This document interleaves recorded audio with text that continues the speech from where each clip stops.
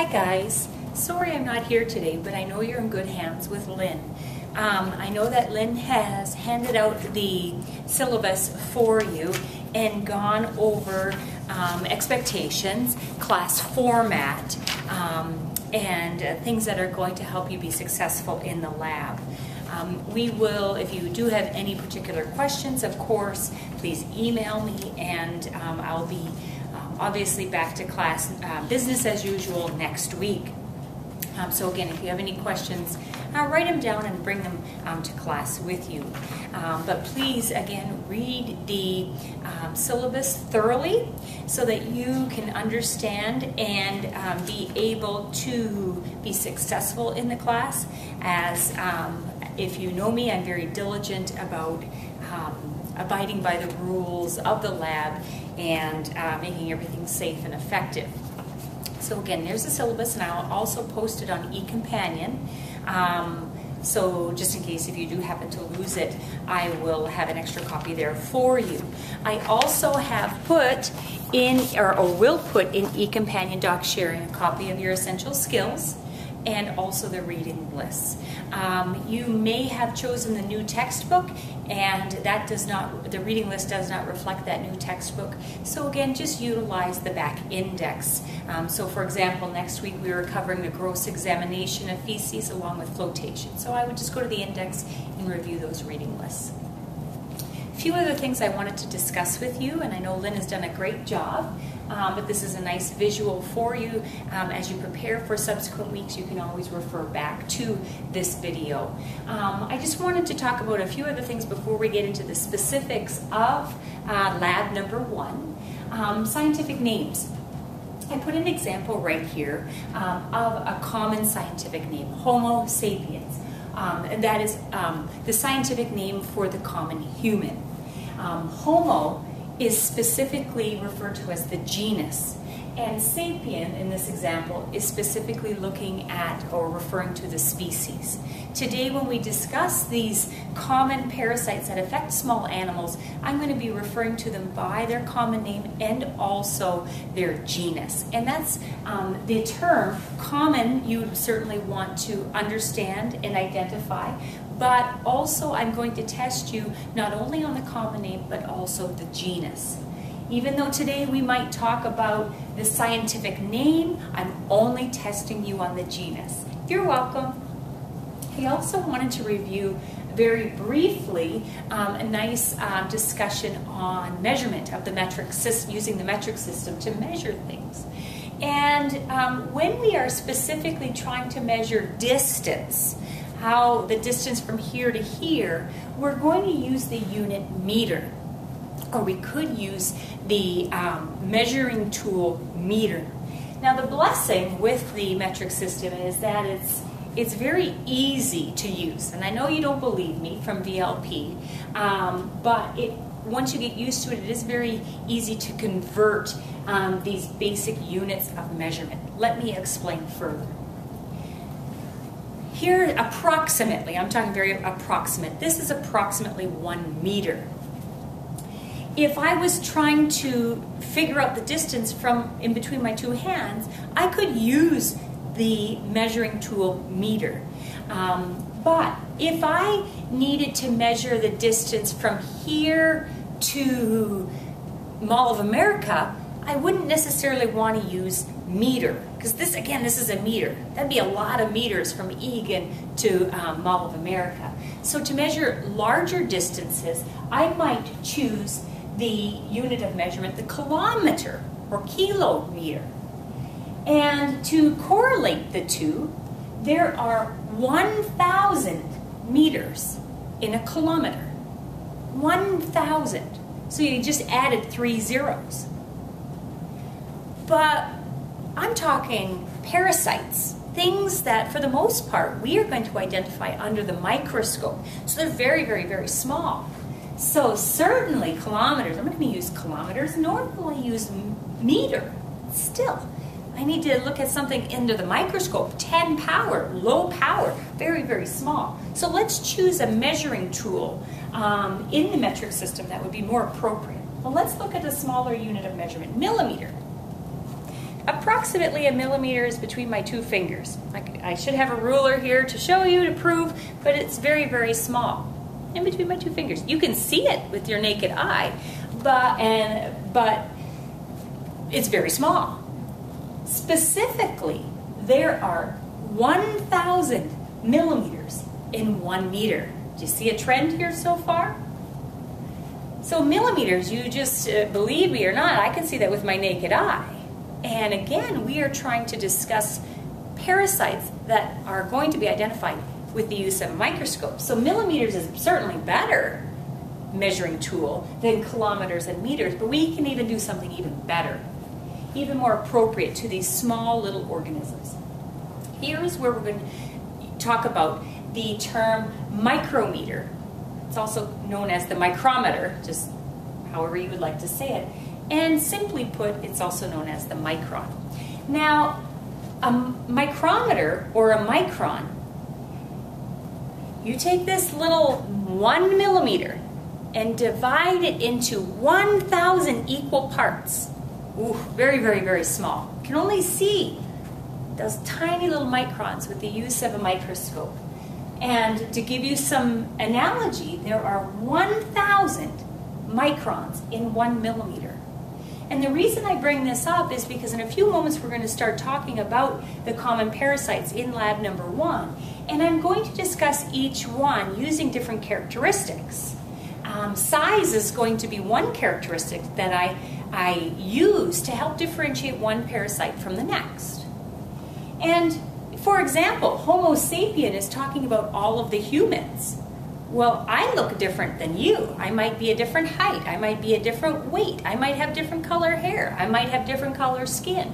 So those are, even though we're all the same, scientifically speaking, we have characteristics that are going to help differentiate one person from the next. And I'm going to help you do that with these common parasites in lab number 1. So I am not an artist by any means, but I have drawn here a field of view on 10 power. So we're just going to imagine that we're visually looking under the microscope using a low power or 10 power. Here is where I'm going to grab the form that I would like you to use, if you haven't already done so. The lab module, lab parasite lab number 1, I believe it's on page 15 and page 16. And here we're going to go through these common parasites. I've also put a PowerPoint on eCompanion in the doc sharing that shows you visually examples of each of these parasites, but I'm going to draw them. So please use your PowerPoint as a resource. Please use this as a resource. Use your reading list as a resource. On page 15, 16, we're going to cover 9 different parasites. Again, I know Lynn made a comment of emphasizing to you that on page 5, I believe it is, there is an inventory of small animal parasites. They're broken down into internal and then externals, which we'll get to halfway through the semester. These are the only parasites you will be tested on in the final. So our first proficiency that's only covering internal parasites, we only have to worry about and be able to identify 9 of them. So that's not too bad. Don't get too intimidated by it. So the first one that I would like to discuss is number 1. And it says here Toxocara canis, Toxocara cati. So using the scientific name, Toxocara is the genus. Toxocara canis, canis is an example of the species. Again, you can assume Toxocara canis looks very similar to Toxocara cati, and that is true. You can assume one comes from a dog, canis, and one comes from a cat, cati. But here is what they look like microscopically. On 10 power, this egg is going to appear round to oval. Again, some people are tall, some people are short, some people are skinny, some people are bigger, more voluptuous.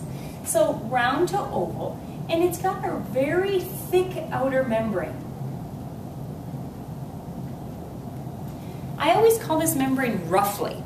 And if you don't believe me, when we do see it in real life, I want you to bump up your objective to 40 power and get a closer look at it. And it tends to be very roughly, squiggly. But that thick outer membrane, think of it like a thick winter coat. and it's protecting you from the elements. And so in this case, the organism is inside of here. And for Toxicara, it's going to be a very dark brown filled in center, completely filled in dark brown. On average, a Toxicara egg is around 70 microns. To put it into perspective, last semester or whenever you took VLP, when you did microscopic examination of urine, you looked on 10 power for casts, those structures, those cellular structures made of protein. And you might recall seeing a hyaline cast, and they tended to be on the edge of the cover slip. And on average, gosh, those things can be quite large, like 200 microns. So you could see it with you could see it easily under the microscope, and you can easily see Toxicara under the microscope using 10 power magnification. If you don't find it, it tells me that you're not scanning your slide or your test subject well enough. And then I'll beat you. No, I'm just kidding. So there are some common characteristics for the classic Toxicara egg. Toxicara, either Toxicara canis or Toxicara cati, they share the common name roundworm. Now I'm going to just give you a little bit more, because sometimes not all these eggs look like that. Not all these eggs, parasites, read the textbooks. So let me give you a little sex talk. Mom and dad, there needs to be a male worm, there needs to be a female worm, and they need to copulate. These worms, on the PowerPoint, you'll see a picture of an adult worm, and they look like a piece of spaghetti. Toxicara canis tends to be, as an adult, a little bit bigger than Toxicara cati, but nonetheless, they both look like pieces of spaghetti. Mom and dad need to copulate, they need to mate, and this is going to be their offspring. This is referred to as an egg. The egg is going to mature, and it actually is going to be defecated out of that dog or that cat. So again, mom and dad have these worms in their system. Specifically, they live in the intestines. They mate, produce these eggs. These eggs are defecated out. Before they're defecated out, they might look like what I'm going to call a mature egg. And again, here you have the same round to oval outer membrane, same squiggly, roughly membrane, but instead of that dark brown filled in center, you have a microscopic worm. And a microscopic worm is called a larva. So this is what we would call a larvated egg. And you're going to see these commonly as well. This is what's going to be defecated out of the animal, and eventually that larva is going to escape the egg. But that's more to come in lecture, to talk fully about their life cycle. Again, I know that Lynn emphasized our focus is going to be on identifying these parasites properly. And we're also going to talk about the tests involved, very specifically to help identify these parasites. And then we're also going to go a little bit more into common dewormers. And we're going to practice dosage calculations as well. So this is the common roundworm, which is belongs to the genus Toxicara. Number 2 is called Toxascaris. That's the genus. The common name of Toxascaris is roundworm. If you take a medical terminology, an ascarid is a roundworm. So this genus tells you kind of what organism you're dealing with. Toxascaris looks very similar to Toxicara, but there is a difference.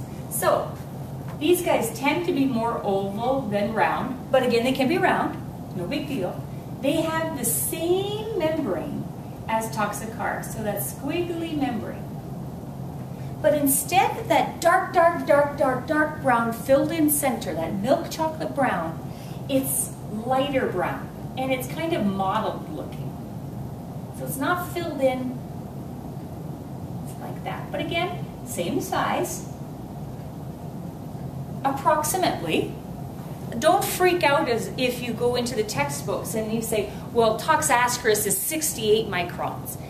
It's so close. Again, I'm this height, you might be this height, you might be this height, but we all belong to the same genus. So far we've got helpful indicators of size, color, and other characteristics like this membrane. Again, the common name of Toxascaris is roundworm, and guess what the adults look like? They look like pieces of spaghetti, because all roundworms look the same as an adult. Number 3 is trichuris. I don't care how you say it, as long as you properly identify it. Trichuris is probably the most students love this one because it's pretty easy to identify. And what it looks like, again, I'm not an artist, is it looks like a football or a lemon. It's that oblong shape like a football or a lemon. And it actually has a pretty thick membrane, and it's got this filled-in center. And I like the analogy of a lemon because it's yellow in color, just like a lemon. So it's football-shaped, and you can see that, you can't see that it's yellow, but it's yellow like a lemon. And it's got these 2 plugs, or these 2 doors at the ends of each side of this egg. And that's really important because these plugs, anatomically called operculum, are symmetric, which means they're exactly opposite. And they are bipolar, which means there are 2 of them. There you go. Now, I tried to draw it a little bit smaller than our common roundworms. So on average, this one might be 65 microns. No problem, just a little bit smaller. Easily identifiable on 10 power when you're scanning next week, when you start scanning your tests. This is a fun one. Now, as an adult, this one is very similar to the roundworm adults in that it is round in diameter, like a piece of spaghetti. Not a piece of fettuccine, a piece of spaghetti. But this trichuris egg is commonly called, this parasite has a common name of whipworm.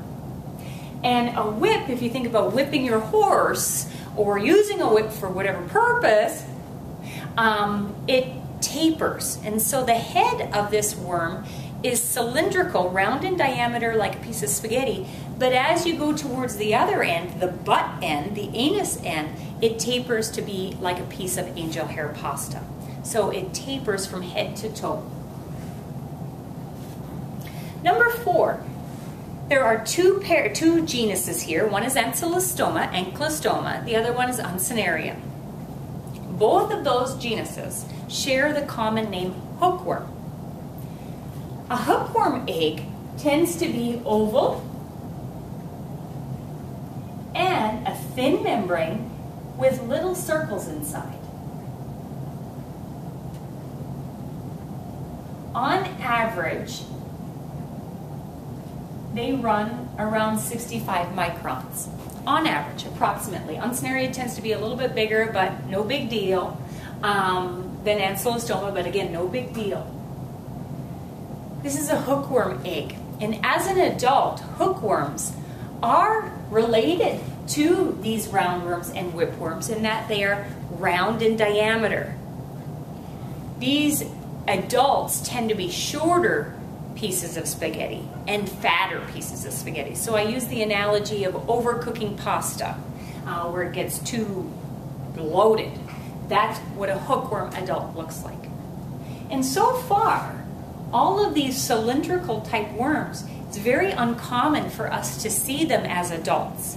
But instead, we rely on finding their babies, their eggs.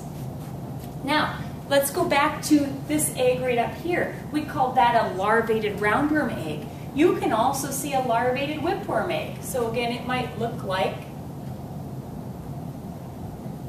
but instead of all this stuff in the center, you see a microscopic worm. A microscopic worm, again, would be called a larva. This would be the larvated egg. I should have drawn it a little bit smaller, but again, remember, I'm not artistic.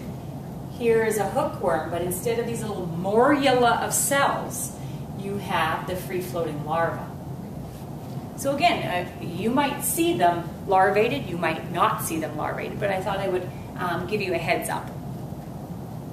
Now, So far, all of these guys are related to each other in that they're all nematodes. These are all terms we'll cover week 1 and week 2 in lecture. And a nematode or a nematode is a cylindrical worm, so some sort of piece of spaghetti. But now as we progress to number 5 and number 6, we move away from the cylindrical pieces of spaghetti and instead go to flatworms that are segmented. And these are known as our tapeworms. And so take a piece of fettuccine and break it up into tiny little pieces. That's what a tapeworm is. Flatworms that are segmented. Now the first one here, Diplydium. The common name of Diplydium is simply a tapeworm, or you can also, when you do your readings, it is also called the flea tapeworm. But as an adult, this is what a flea tapeworm egg looks like. It's a little too big.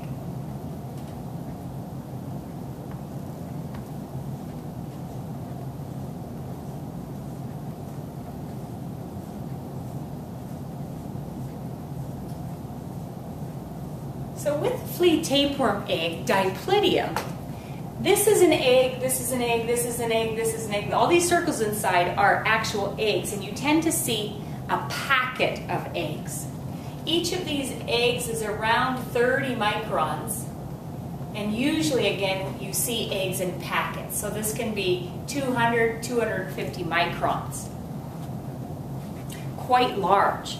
Now, can you see how size is so valuable? Because I drew this egg right here, and I said it had a thin membrane and little circles inside. Doesn't this one have a thin membrane and little circles inside?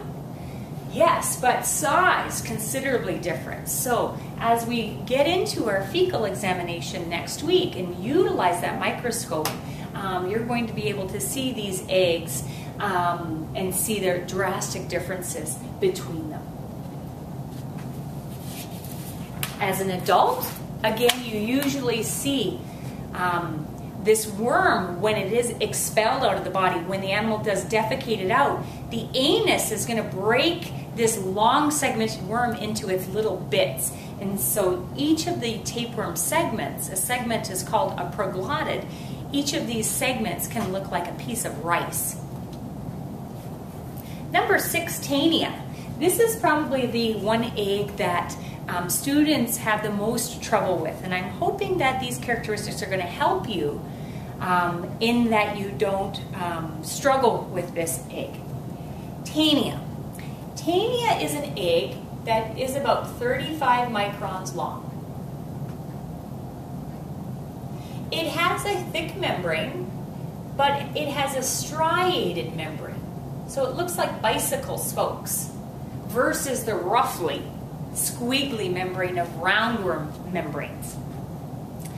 If you don't believe me, next week and the subsequent weeks when we work with these parasitic eggs, bump it up to 40 power, high power, and you'll be able to better appreciate these striations in the outer membrane. This center is filled in, and a lot of your resources will say to look for hooks inside this. Don't necessarily rely on finding these hooks, because sometimes you can't see them. More so focus on the striated membrane and the overall size. Many students confuse Taenia. This parasite has the common name of tapeworm or hunting tapeworm. Many students confuse it with a roundworm egg, and first of all, you shouldn't confuse it because this one is at least half the size. And secondly, the membranes are quite different. So I hope that we don't struggle with them if we understand these common characteristics. So this is Taenia, known as tapeworm or the hunting tapeworm. So these two are related. They're both tapeworms, but big difference between them. Visually, they're babies. Number 7, we go into a different family of parasites. Paragonimus. Paragonimus is the genus of the common lung fluke, lung like your lungs.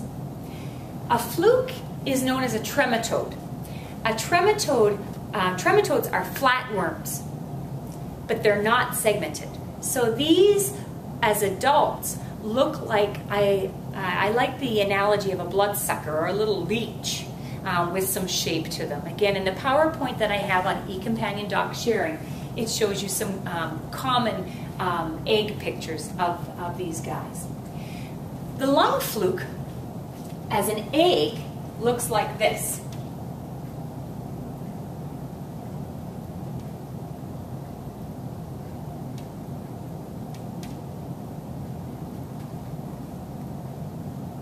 It is approximately 75 microns, and it usually is seen in an oval shape.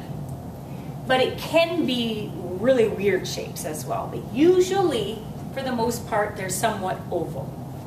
They have one operculum, or one plug. Remember up here with Trichuris or Trichuris, it had two plugs that were opposite each other, and again, bipolar, meaning two. Here we only have one.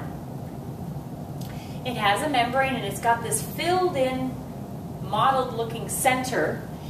Another characteristic of all flukes, so including this one, is that they're a beautiful gold color. Gold, gold, gold. I'm trying to find gold in this room, but gold, not white gold, yellow gold.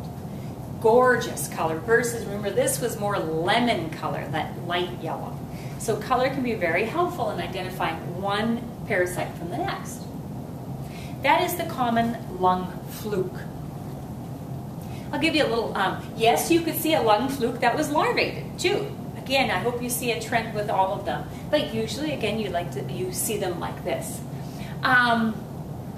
We are going to rely on the fecal exam, more specifically the fecal flotation, which we're going to start next week, to find these parasites. Well, all of these guys are found in the gastrointestinal system, but I just said this one was found in the lungs. Why are we looking in the feces, the poop, to diagnose this egg?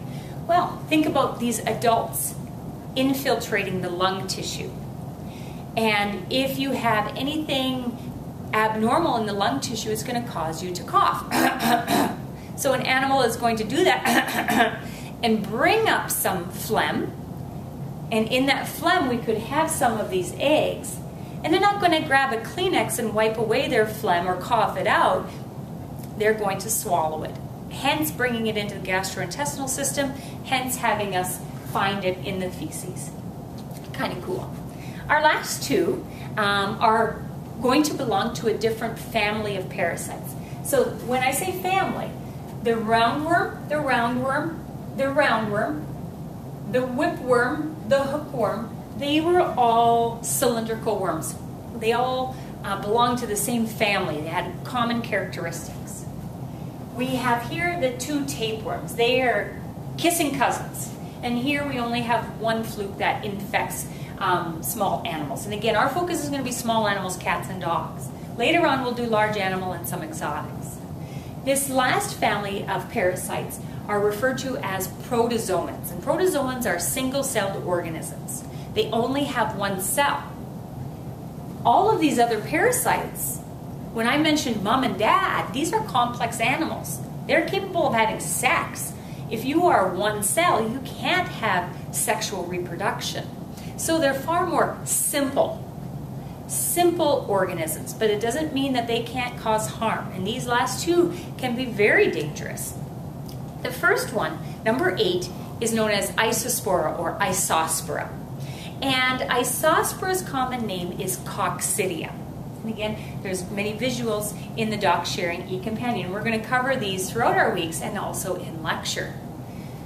Now, because we're a simple cell, simple organism, we're not complex. So we can't use the term like adult or egg. And so hence you see the word oocyst. And here is what the stage of, this is what this parasite is going to look like. And it's going to have a stage in which we call it an oocyst. I'm going to put it over here. So on average, it's about 35 microns, very similar to this egg to the left, Tania. But it doesn't have that thick striated membrane. It doesn't have a thick membrane at all. And it's got this circle on the inside. Now, and this is what a common oocyst will look like. But if you are a simple organism made of one cell, how do you reproduce? You reproduce asexually. And the reason I bring this up is because you can also see this coccidia oocyst going through reproduction. This is called binary fission or asexual reproduction.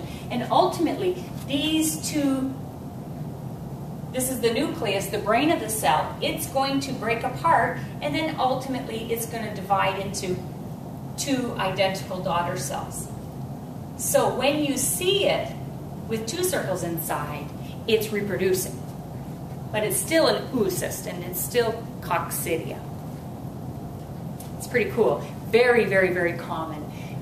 In veterinary medicine, small animals, you're going to see tons of roundworms and hookworms, and you're going to see tons of coccidia. The final one is known as Giardia. The common name for Giardia is Giardia.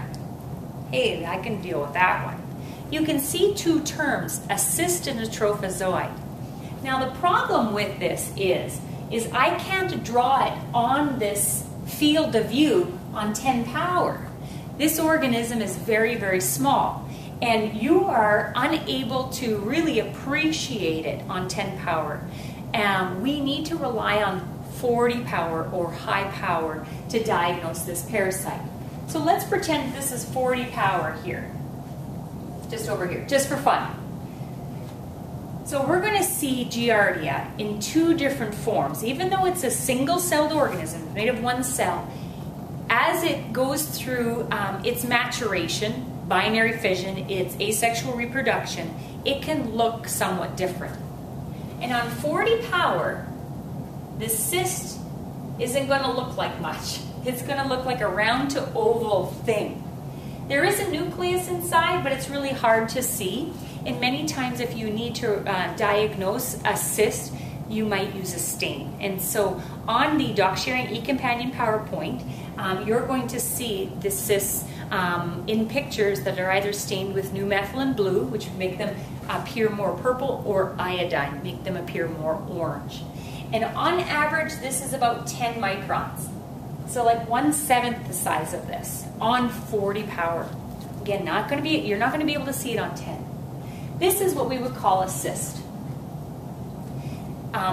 In the cyst stage, Giardia is dormant, which means it's non-infective. So if I ate a Giardia cyst right now, it probably is unlikely going to cause me disease. Anyways, the other stage that you can see this is what's known as a trophozoite. Now some people say it looks like the trophozoite has two eyes. Again, it's not a complex animal, it's just the nucleus giving the appearance of eyes. And it has these little hair-like projections on one end, and that's going to allow it to move, to swim. And this is again known as the trophozoite. But again, the size is similar. It's about 10-11 microns. So very, very small. And when you do see this in your fecal exams, in your tests that we're going to do, the trophozoites are a little easier to identify because they're moving. And again, they have some characteristics that make them look like they're looking at you or smiling at you. But that again is Giardia. So here at least you got to see a visual representation of the 9 common parasites that you're going to identify properly throughout the course of our semester. It's imperative, it's critical that we properly identify them, because if we don't, then the animal's not going to be put on the proper medicine to kill the parasite. And as you will learn in lecture, parasites offer no benefit. They bring nothing to the table. If anything, they're going to cause the animal harm. And so hence we would need to kill them with some common parasiticides, things that kill parasites like dewormers and such. So hence that's why we're going to discuss dewormers and things that kill parasites in our class as well. We're going to do so in lecture. So you've taken the information provided to you today, and you've made comments about these classic characteristics, size, characteristics like color, membranes, other features that help distinguish one from the next. And you have a homework assignment, and what you're going to do is you are going to fill in this chart. And if you're anything like me, I'm not a very good artist. And so for the illustrations, I might go onto the internet or photocopy pages from my textbooks, whatever the case may be, and put proper visualizations of these eggs in this chart. And then again, you can fill in the other components, size, and other characteristics that are going to help you properly identify this. This is going to be due at the beginning of class next week. Let me give you a wink wink heads up. When we are doing our very first proficiency, our complete fecal proficiency, that's going to be the examination where I give you a fecal sample and you perform the test. And if there are any parasites in it, you are able to properly identify that parasite. With that proficiency, the fecal proficiency, you are able to use this chart and this chart only. And if you don't accomplish this chart, you're not going to get the points next week, nor are you going to be able to use it. I believe it's Module 7 when we have that proficiency. So this homework assignment is something that is really important because it's taking all that information we covered today and putting it on one sheet of paper that, again, you can use in your subsequent weeks in lab with us. Use it on the proficiency. You can take it with you into future classes like Comp Review and for your certification. So it's a really nice tool. So again, please review your syllabus. I know that Lynn had mentioned that next week we're going to start working with feces. And if you choose, you can bring in feces from an animal at your home, either cat and dog. Other species we'll do towards the end of this semester, but we're going to focus on cat and dog for the first few weeks.